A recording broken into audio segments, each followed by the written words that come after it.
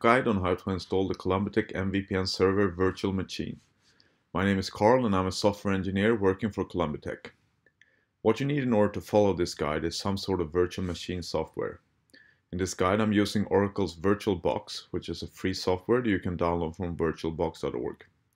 To be able to test the server, you will also need to have an mVPN client installed on a separate computer or device. So let's get started. Find the virtual machine OVA file on your host computer. It's right here. You can either import this in VirtualBox or just double click on it if OVA files are associated with VirtualBox, which they should be by default. Okay, here we go. We should just be able to import this straight as it is.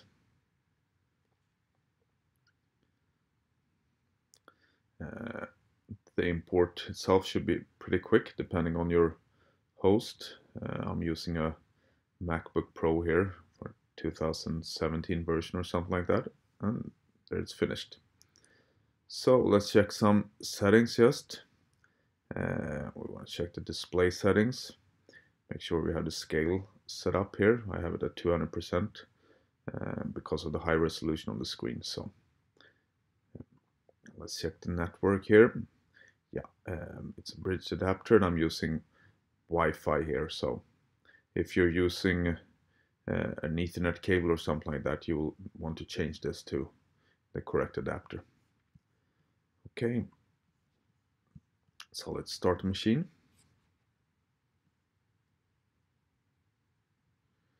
Select the first option here.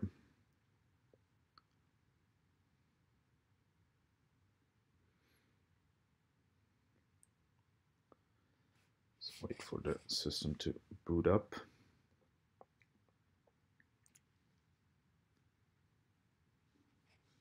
Okay, here we go. The login here for the root account is Columbitech 2020. Okay, we're in. Let's see. The first thing we want to check is what IP address we got here. So, okay, I got 192.168.113. Let's go check the admin interface for the VPN server here. So, and the login here is admin and then Columbitech 2020. Okay, here's the settings page. We have general settings, DHCP, authentication, VTLS. I will also have status and logs here. And over here we have user settings. One of the first things you will want to do perhaps is to either just change the password of the admin user, or you can also add a new user. You have the roles here. The administrator role has access to everything, including creating users, while the users here only have access to server settings and is not able to create users themselves. Okay, one of the things you'll want to check here in your environment is that the DHCP settings look correct for your own environment. So here we have this should be set to what the IP address of the VPN server is. Gateway looks fine. This range will work here. DNS is fine also for me here. So save this. Okay, you can also choose to use an external DHCP server if you want to do that. If you want to have an external DHCP server on your network, assign addresses instead to the clients. Next we can check authentication here. The default for this test virtual machine is to just use simple authentication, and the username is demo, password is demo, domain is demo. So we should now be able to log into this machine from a separate device. Okay, I'm going to edit to this server's address. Then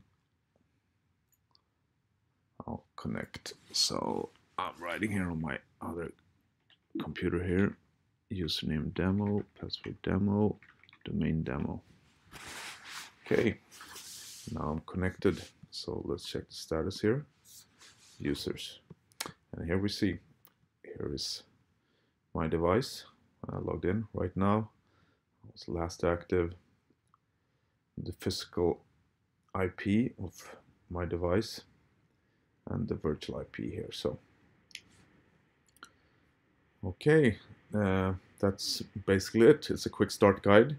In order to set your client up, you will need to install the CA certificate on your client, which you can either download straight from the server, or it should be provided with you with the download of the OVA file. So you will need to install a certificate and set up your client with the IP address that you get on your in your own network environment.